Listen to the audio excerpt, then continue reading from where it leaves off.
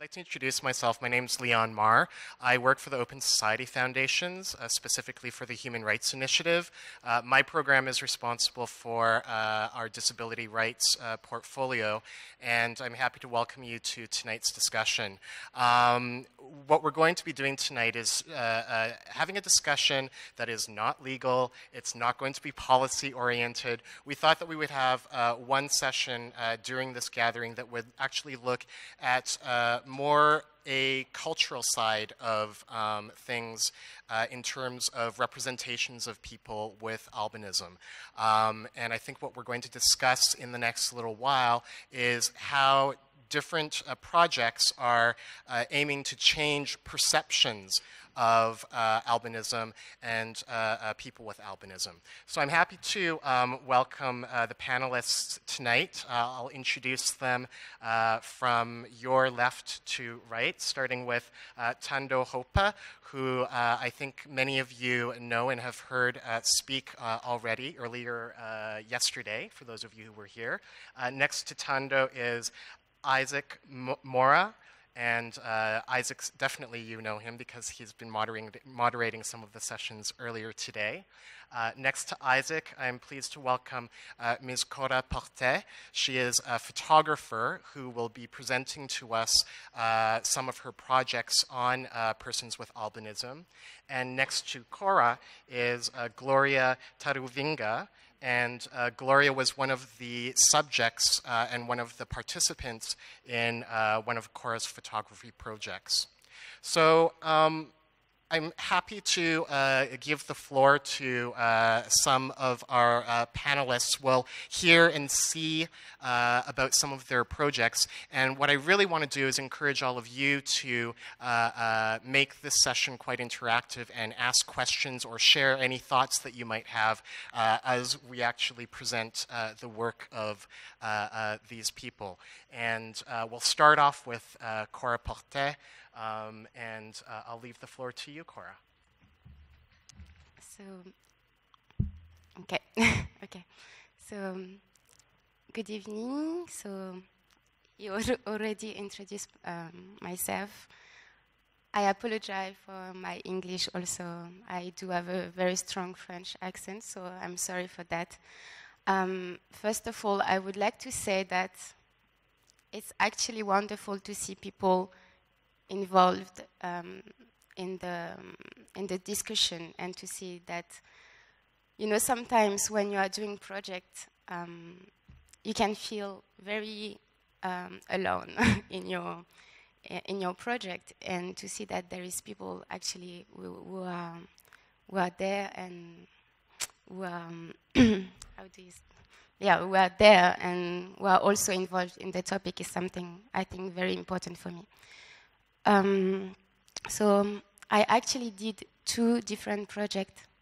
The first one was in Senegal. So I also come, my father is Senegalese actually, so I did my first photographic project in Senegal in 2014. And it was with a journalistic approach. So it was exploring access to education for children living with albinism in the region of Tambacounda, which is a very, it's one of the hottest regions in Senegal. So it was actually, I can say it was a very difficult experience for me. And I saw things that actually it's gonna mark me for the rest of my life. But yeah. And so I did the second project here in Johannesburg in South Africa. So my question was, you know, it's still the same continent, it's Africa, and how do people living with albinism can also live differently? Depends of the country, depends of their culture, depends of the tradition, depends of their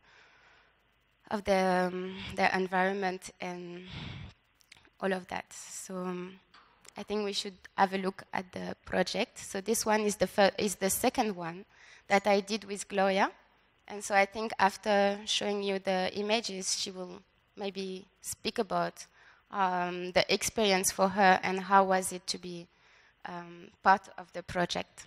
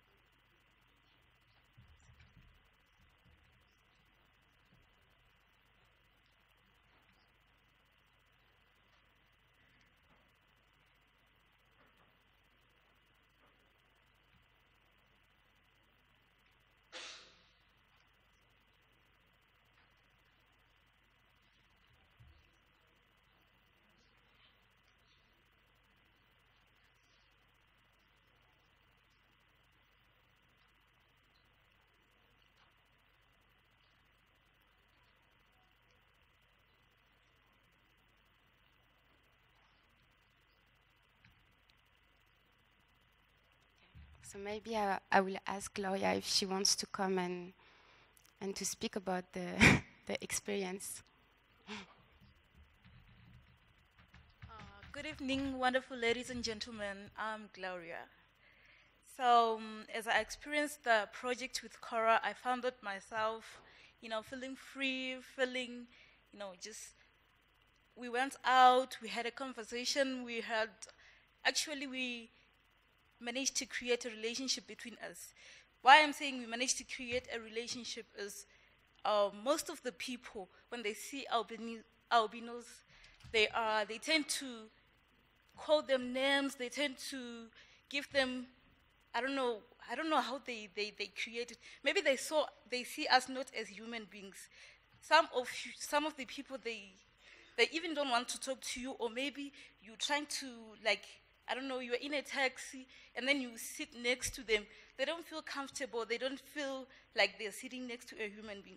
So with this project, I managed to end a friendship, relationship, and I managed to go out.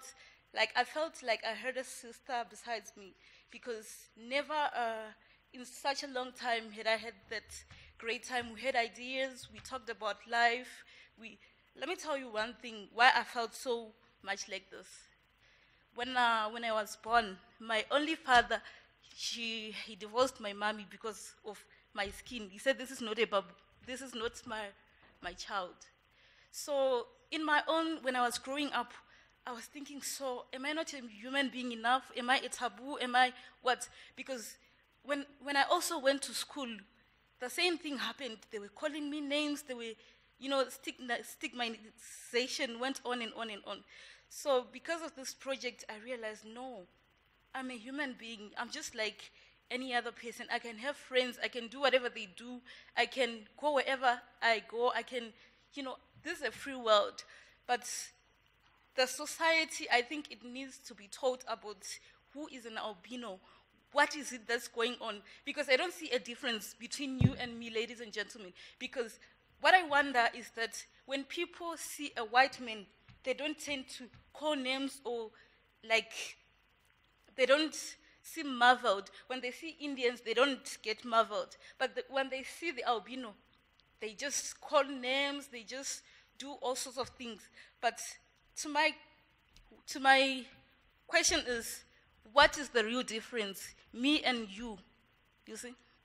So this project, I guess it will go around and change people's lives and turn it into a better thing and stop the stigmatization. People, they need to be told, they need to know, the society, they need, at large, they need to understand what is our business. Because what I see is just a different skin. Whatever I have, you guys have it, you see. So people, they really need to stop this thing. Even in schools, we need to educate our children who is an albino. What is it? Because that one who gave birth to an albino, maybe he didn't want to, but it's because that's how it's supposed to be. That's how it is. I can't change myself. I can't, that's who I am. So you need to take me as I am. You need to appreciate me in the society. You need to, you need to welcome me the way I am. I don't see any difference. The only difference that I have is the skin, you see. So we need to educate the people. We need to, at first I didn't want to, when she approached me to have the project, I didn't want to talk to her because I thought maybe she's one of those people. You know, people are having all cultures. They're taking people. I actually have, where I'm staying, a neighbor. They have an albino boy. He's 2 years old. So this guy, whenever they're walking, it's 3 times the robbers, they come with guns pointing at them. Give us that child or else you will die. What do they want to use that child for? They want to use for rituals. They want to use to make business. You can't make business with somebody's blood. You can't be rich with somebody else. It's not because, you know, if you kill me, it doesn't mean that you're going to have the business on and on and on. It doesn't make sense because what difference do we have is only the skin, you see? So what I'm trying to say is, guys, let's stop the stigmatization. Let's appreciate each other. Let's learn who we are. Let's, you know, take me as I am. Don't think that maybe I'm a taboo, maybe I'm something else. I'm not an animal, I'm just a human being just as you are. So I think you guys, when you go out there, when you go back to your offices, to your societies, to your home, tell your neighbor that an albino is just a person like you. An albino is just a human being. The only difference is the skin. We all have hearts, we all have bodies, we all breathe the same thing. We all die the same. So when you go out there, teach them about us. And you yourself, don't make yourself inferior. If you see me, you try to run away, or you try to show me that I can't stand near you, or you are different from me. You see, you don't have to do that. What you have to do to us is you show love to us, because I've never heard of a situation whereby albinos were taking people to occultists, or whereby albinos were abusing people. But it's other people who tend to abuse us, and that's not a good thing. So we need to learn as people. We at large, thank God that all of you are here. You are going out there to tell them who we are. You are going to tell them what they need to do. You are going to tell them not to separate themselves, or not even to call us with names. We are just people. Thank you.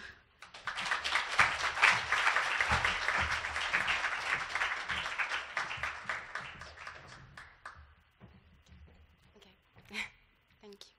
So now I'm just going to go very fast to the second project. Is the first one that I actually did, and you will see that it's very different, and because this one is very much more dynamic and much more urban, I will say, and the one that I did in Senegal is completely different.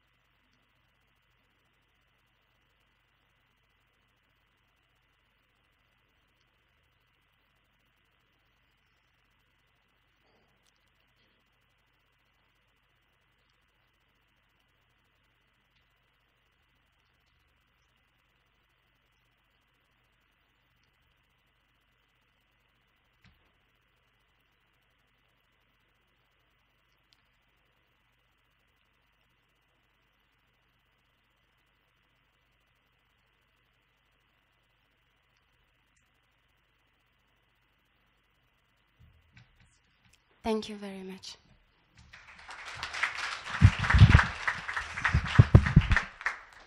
Thank you so much, Kara. I know that Tando has to leave us very soon, so I wanted to bring her into the conversation. Tando and I were working earlier today on a film that Open Society is doing on albinism, and part of our conversation involved images in popular culture and the lack of diversity, especially the lack of involvement of persons with albinism. And I'm wondering, Tando, if you can maybe comment on the kinds of photography projects like the one that Cora just showed us, and give us your thoughts on what the, I guess, considerations are in producing images of persons with albinism, and the what kind of considerations need to be thought of in terms of the subjects, persons with albinism, stereotypes, and not wanting to reinforce stereotypes or present persons with albinism as victims, those kinds of pitfalls, I guess, that often come with creating imagery. Should I just sit here? Hello, everybody, again. Okay. I'm going to give you a very personal experience. Very, very personal. When I started in this industry, I was confronted with so many images of strife, of suffering when it came to albinism. And I wanted to present an alternative image. Now, the issue about that, well, firstly, let me start here. People will tell you that you don't have an accessible look, all right? And my issue was I really wanted to have an option of how I want to look. If I want to keep my hair the way it is, I don't want you to tell me that it's a unique kind of African that people cannot digest. Or if I don't want to color my eyebrows or my eyelashes, it's a choice. When I do because I want to do it, it's a choice. When I don't because I want to do it, it's a choice. And there needs to be a representation of different kinds of images, because as much as I can put on makeup and look all dolled up, that's not how I could look when I was 10 years old or 12 years old or 14 years old, you know? And I feel like there needs to be more of a representation when it comes to different kinds of images, even within albinism. I think part of the issues that I had is you do want to represent albinism, you do want to talk about it, but at the same time you don't want to be compartmentalized, so much so that other facets of you aren't allowed to come out. And that is the issue of integration, you know? But there's always that dynamic that is going on, because you don't want to feel like you have to not present it, not talk about it, because you feel very strongly about it and you want to talk about it. But when you do, then you get compartmentalized and almost imprisoned by it, you know? So I think in the industry that there's always that thing to consider with regard to, do you want to stick to a particular image to such a point that you can't move out of it? But if you do that at the same time, or if you don't do that at the same time, then you really don't want to ignore issues that are there. I think, you know, me being a model who's got albinism, a lot of the time when I had to do interviews, I had to be extremely vulnerable, because I had to talk about very personal experiences. And I think the best thing to do is, as much as I could talk on stage and have that image of this woman who is a lawyer, who is a model, who also has albinism, and talk about albinism, we need to also allow a level of integration where you can be put in spaces where you talk about other things. So people do understand that there are relatable facets to you in order to also normalize the image. So I think that's the real dynamic between just integration and also specifically talking about the image. I'll just tell you one story. There's a story that a film, which I can't really disclose much about because it's not made yet. And they said, you know, we want to do a movie about this lady who's got albinism. And they talked about so much. I mean, the narrative was so much about her being bullied and her community wanting to take her body parts, etc. And I said, all right. And I said to the director, I'm like, what's her friend's name? And he's like, what? I'm like, what's her friend's name? Like, tell me in the story, what's her friend's name? What are her aspirations? What does she want to do after school? And he's like, well, you know, we didn't. And I'm like, you didn't humanize the story. That's what happened. You didn't humanize the story. You didn't make her relatable. You exacerbated the otherness in her. Instead of looking at things that when people see a human story and then you bring in this violence, they can relate because they can say, but she wanted to be a police officer after that, but she had a boyfriend who loved her, and she had this cousin who she told her first secret to. All of these stories that humanize, and that is the power of film, and that is the power of image. You have so much at your disposal in terms of storytelling. And I think it's something that we really need to intellectualize. We can't just do without intellectualizing. Anyway, I think that's all I can say.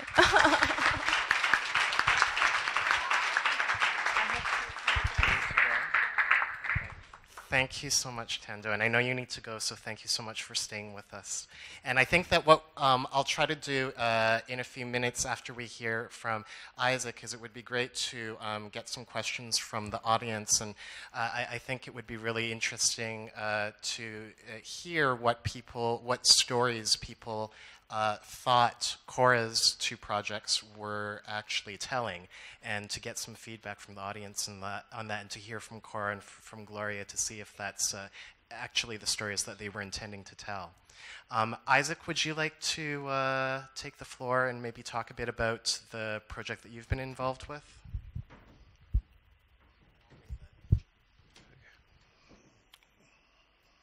Good evening. Yeah, just say hi to your friend and tell him, I am a person with albinism. Now you see, some people don't want to say that. Or do you want to say I'm an albino? Oh no, I'm sure you don't want to do that. So, are we starting with the video?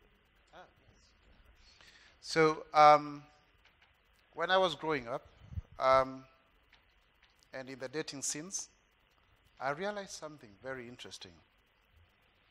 That the girls that I came across found it very difficult to say that I am handsome. They say, oh, you look good, you look nice, but they would not say I am handsome. And I also realized that, hey, I would see girls with albinism and I thought they were beautiful, but nobody would tell them they were beautiful. And I said to myself, really? This is something that we need to look at. It is because of such issues and looking at the vicious cycle of single parenthood, whereby, like myself, my father left because I have albinism, and it is a story of so many. In fact, under the albinism sort of Kenya, you could say 70%, if not more, of people are from single parent backgrounds, the members. And then our girls, when they grow up, they get people who give them children, but they don't want to marry them. So it becomes a vicious cycle. And so therefore, to find the word albinism, handsome and beautiful in the same sentence, it becomes difficult. And that's the reason why, after a lot of thinking, I thought, why don't we have a Mr. and Miss Albinism? So that we can redefine that narrative. So that we can present a new image of ourselves. It is because of this that we mobilize resources and we were able to have the first ever Mr. and Miss Albinism in the whole world on the 21st of October last month. And it's an event that really has been covered the whole world over 194 outlets. And it has had a huge impact in Kenya. People are talking about it. I am very, very surprised by the comment of one lady who was participating. She said, I know I'm beautiful in the bedroom, but when I get out, I am not sure. And that's the story of many people with albinism. And after the event, they tell me now the people are running towards them. They're not running away from them. They become celebrities in their own rights. That is the transformation. People can talk about it. Now we are having corporates who want to come and join in. It was difficult to raise the resources. $30,000 is what it cost us. But now people want to come and partner with us. I have received a request from as far as Gabon. In fact, the person who inboxed on social media is a lady, a fifth-year medical student. She sent me photos of a guy who she thought would qualify to be a model. But as we continued to discuss and everything, I actually realized he was the boyfriend, but she never wanted to say. And then she asked me, are you married? So I sent her photos of my wedding and everything, and she became more confident. And she now accepted that was actually the boyfriend. So it's changing perceptions. And that is what we want to do. So I would indulge us to watch some video for about 3 minutes. We can dim the lights, and then we see some few photos, then we can have a discussion. Thank you. It's a night for confidently stepping out of the dark.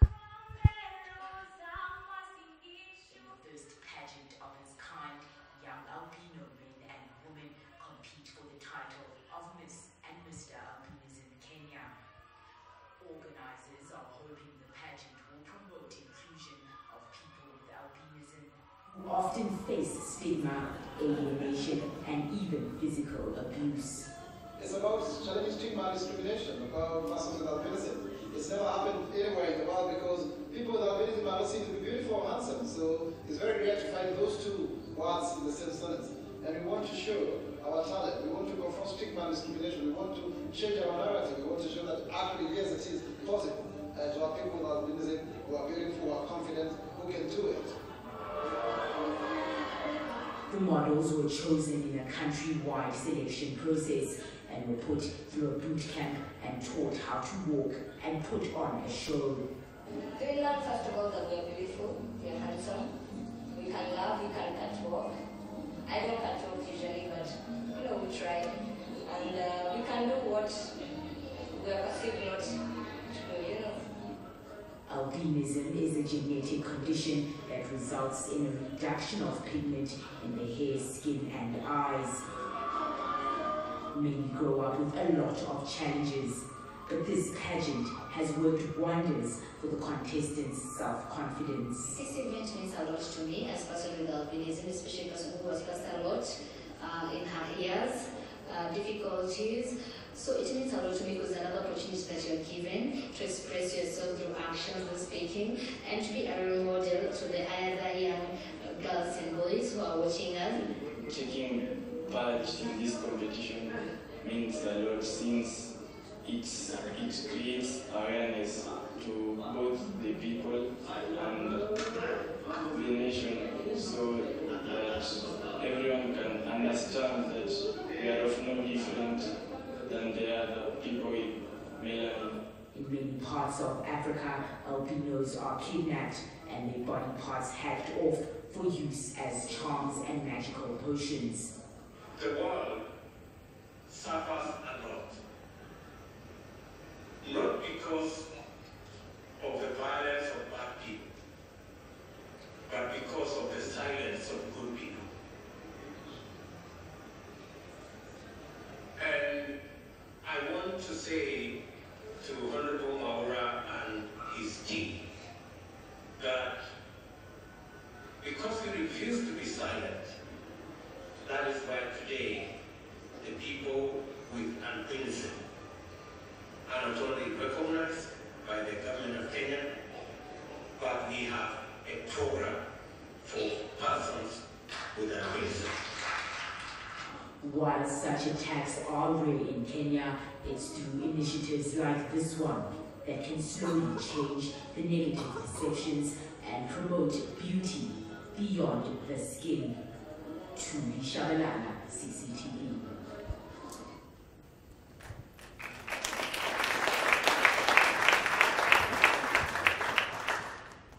So that's the guy, maybe for those who did not see clearly, that's our deputy president. He was a chief guest. We had 20 participants, 10 male and 10 female, from across the country. As you can see from that image, you can dim the lights a bit. So you can see these beautiful girls with albinism, wearing the African attire, looking very gorgeous. Okay. And maybe go back to the image. If you see that lady, the girl, the first image. Sorry.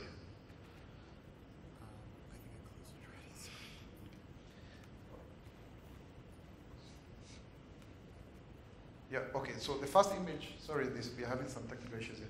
The first image, the lady who was in the middle, she's actually gotten now a contract with a company from Paris to do high fashion.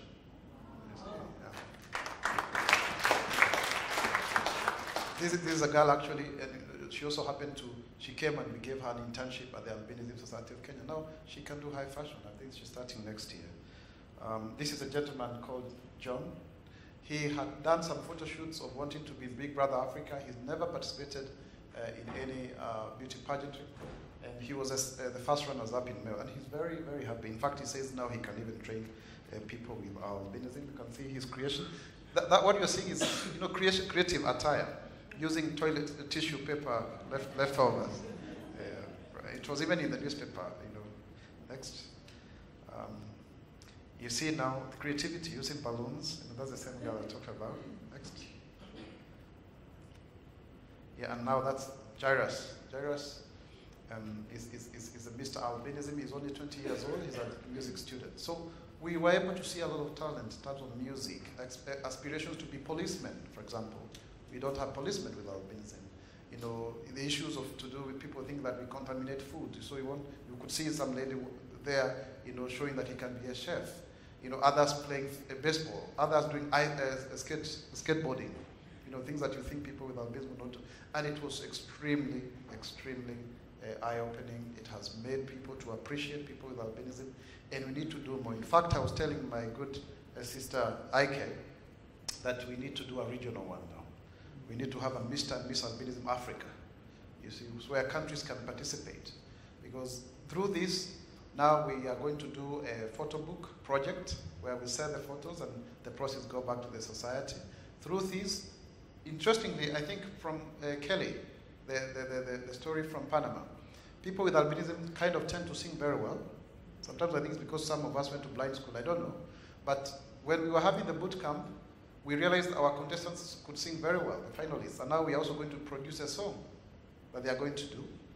And at the same time, we have had an opportunity to get training with Toyota Kenya for them to improve on their self-image and entrepreneurial skills, those kind of things. So new partnerships coming on board. And one of the innovations of this contest or this event initiative is bringing on board the private sector, so that they can contribute to these perceptions, change of perceptions. And we've also had offers now, much as we had the programs. Like the biggest electricity generating company has said we can have some 2 or 3 people going for internship. They may even take 1 or 2 for employment. So those new partnerships and changing the perception. And of course, the fact that the deputy president came on board means that there was that endorsement, that political endorsement. And I think it's very, very important to do such kind of things. Not just showing the sorry stories of skin cancer, of ritual killings, or people suffering in some dingy places. We've got to show that we've got something different. And we hope and believe that the more we show this, the more we keep on showing beautiful women, then also our women will get married. Then men also will, then our men will not be asked questions whether they can have children who don't have albinism, as if it's a curse to have one with albinism. So this is what we want to achieve through changing perceptions and narratives. Thank you very much.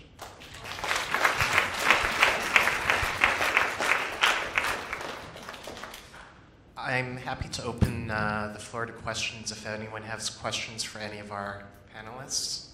Sure.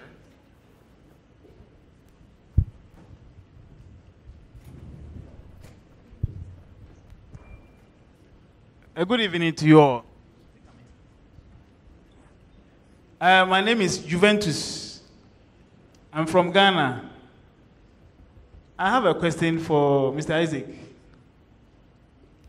If I heard you right, you said that when you were born, as with albinism, your father left.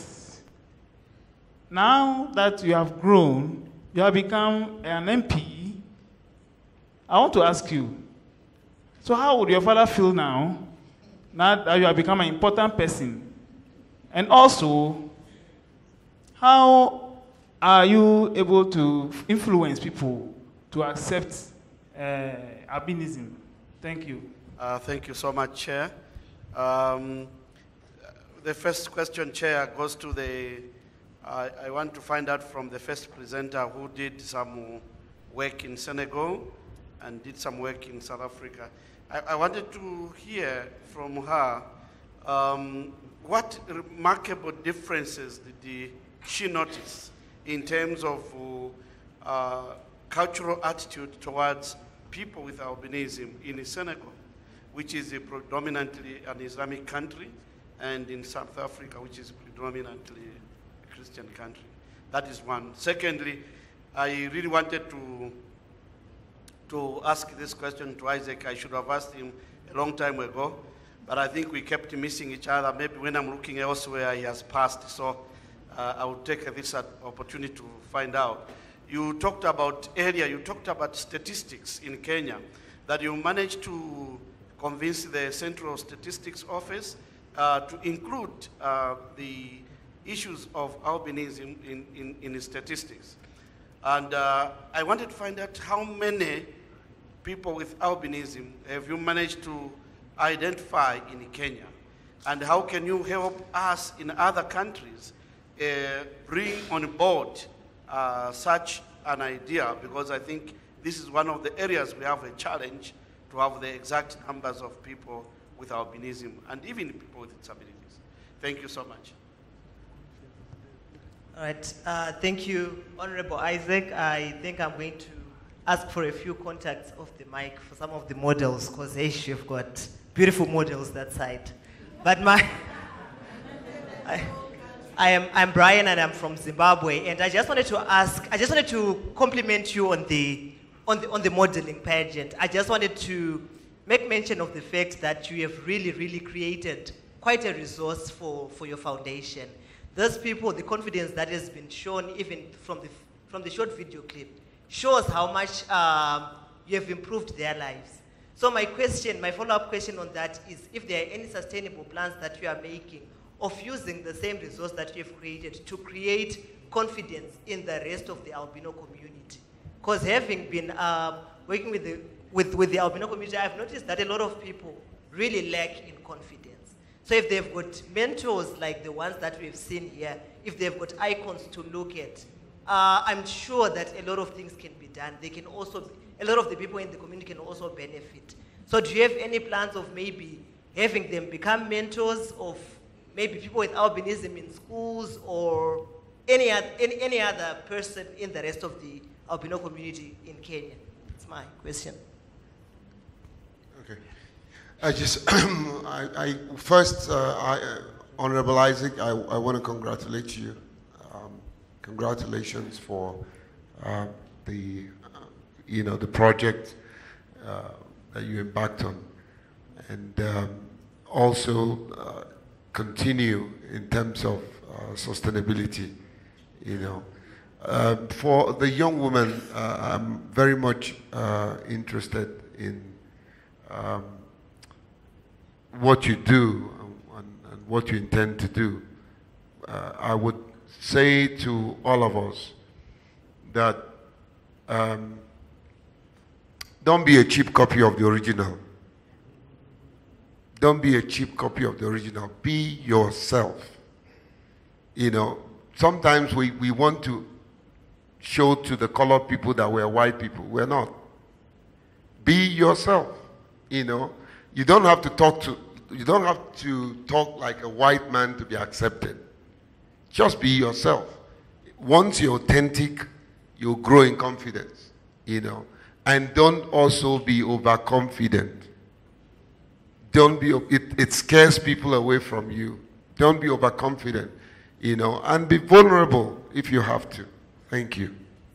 I think we'll stop there and take some of the questions and get some of the panelists to answer. Isaac, would you like to start first and respond to the questions put to you? There were some questions about how many people have been identified in Kenya as persons with albinism.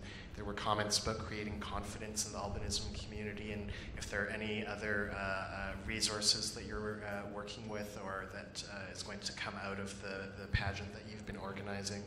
And after you've gone, we'll pass the mic back over to Cora.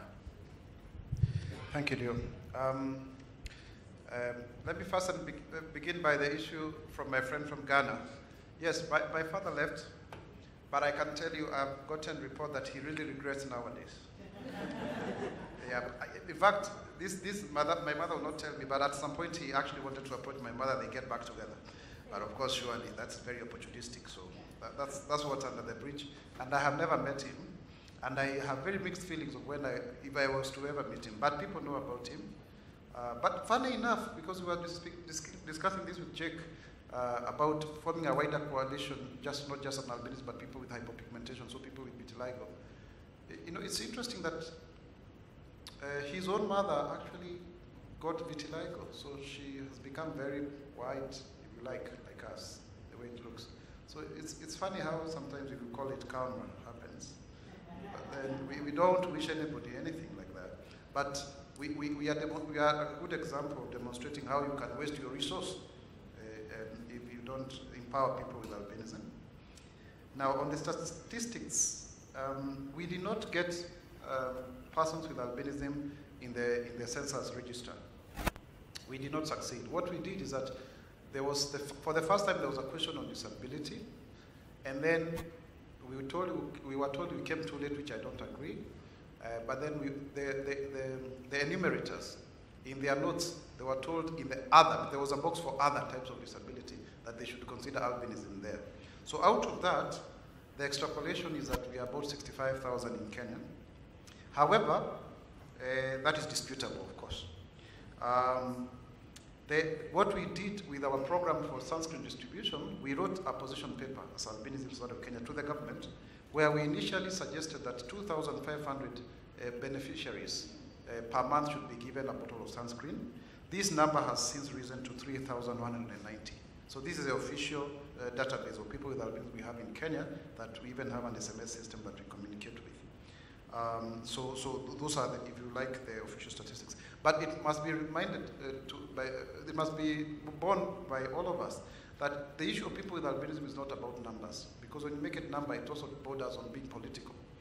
It's about the individual lives. It's about that individual who is suffering because on account of albinism. If it was one Kenyan with albinism, they deserve to be listened to. Brian, I see somebody who is like a young Mugabe in you. I think you are quite political. You should be a future MP in Zimbabwe.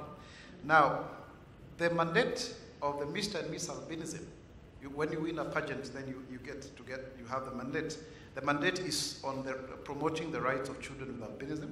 So we are still configuring that with the manager of Mr. and Miss Albinism, so that they can be going to schools and using such opportunities to advocate for the rights of children with albinism for the whole of this year until next year when we have another one. And we, of course, would love to partner with anyone who would help us to do that in terms of awareness creation. The Mr. and Miss Albinism contest is actually a project under our awareness creation initiative called Nikon Haki Campaign, which we move around the country to create awareness, which of course we also want to partner with people. So we expect that then by the time they finish that mandate, we will have elevated the status of the rights of children with albinism, and also brought on board more partners in that regard. Now, J.K. Pele, allow me to comment on what you just said. It was not directed to me. But there's something I've noted, Leon. And this maybe applies to all people who are considered to be marginalized. People will actually discriminate against you when they realize you are too good. When you tell it to them in their face, they'll find a way of shoving you off down the throat. And they will even be resistant to your suggestions, not because they think you are too intelligent to be a person with albinism. You're too focused, you're too confident. We must not accept. They may do away with Isaac today, but other Isaacs will be inspired and move on and confront that stigma. Thank you very much. Thank you very much, Isaac. Cora, there was a question for you about what kind of research you did into cultural attitudes before you shot your project in Senegal. And I'm wondering if you can actually touch a bit on the differences between how you approached the project in Senegal versus the one that you did in South Africa, and what those differences were and how they informed your work. Thank you. So, I would like to say that when I did the first project in Senegal, actually, I was working with a journalist, a colleague, which is currently working for a national Senegalese newspaper. And you know, when you do a project, there is always the before the project, during the project, and after the project. So before the project, I think I have to say something which is very important. We try to do research about what we're going to talk about, and we try to find information about people living with albinism in Senegal, and especially in this region in Tambacounda, because it's one of the hottest in Senegal. And I have to tell you that we struggle to find information. There is a lack of information.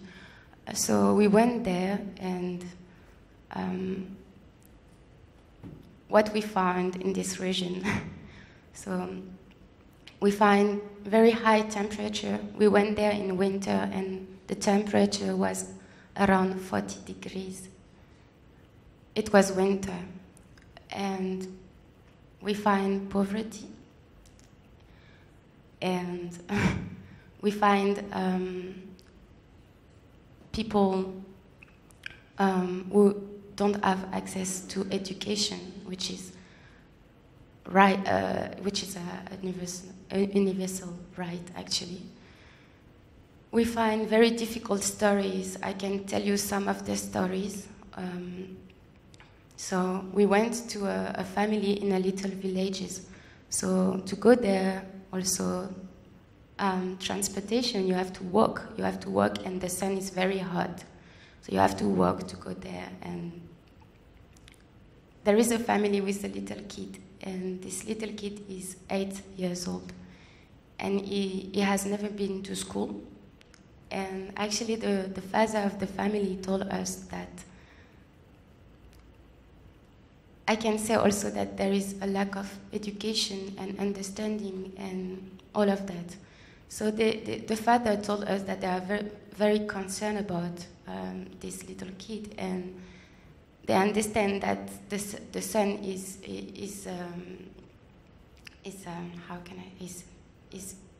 burning. So what they did is that all the family, they did economy. They put a little bit of money to buy a solar cream for this kid. And when you see where the family is living, actually, it's painful, like very painful. But you can see that they are caring about this kid. And the sad part of the story is that they told us that this kid developed an allergy to the cream that they buy, actually. So we don't know if it's because the cream was not good enough, or if, but you know, that's the kind of thing that we were exposed. So yeah. So there is another story also that I think I should tell you. It's more about false beliefs, and we spend all the afternoon in another family. The mother is alone to raise 7 kids, because the father actually passed away the year before, and they are sleeping in one room. They are sharing the same bed.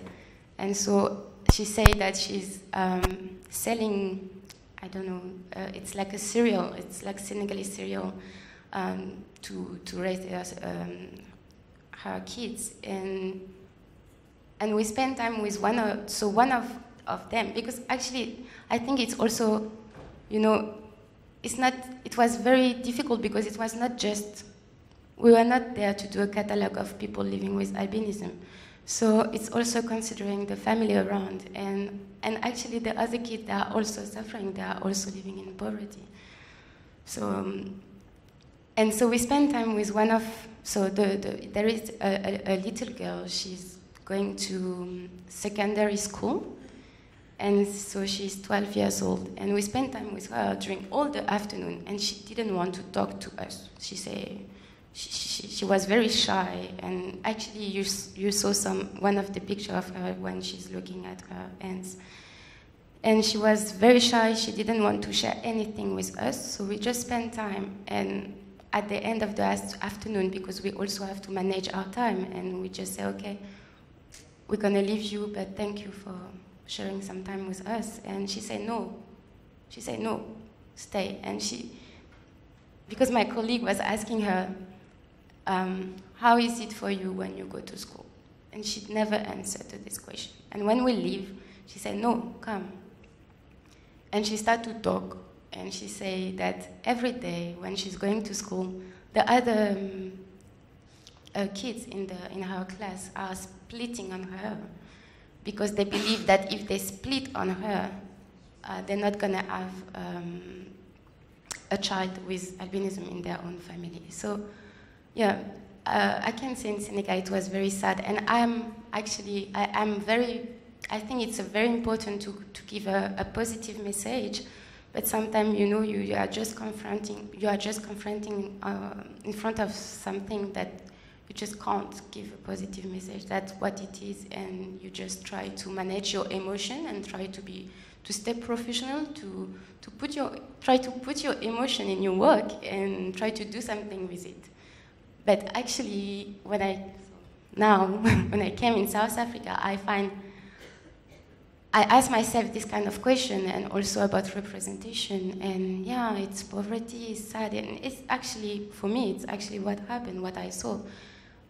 But there is also, sometimes you can also find some other people, and you will see confidence, and you will see a positive message, and something that you want to show that yes, there is also another point of view on the story, and there is also another.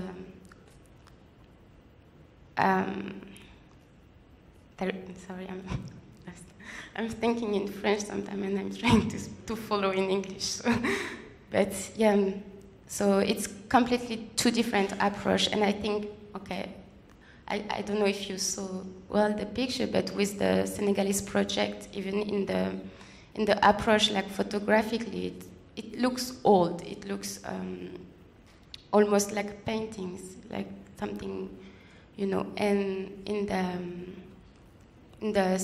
the project that I did this year, actually, and I was not even thinking about doing this project.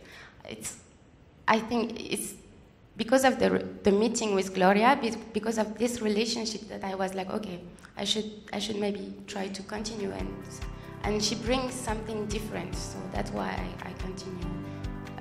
But it's something more young, more dynamic, and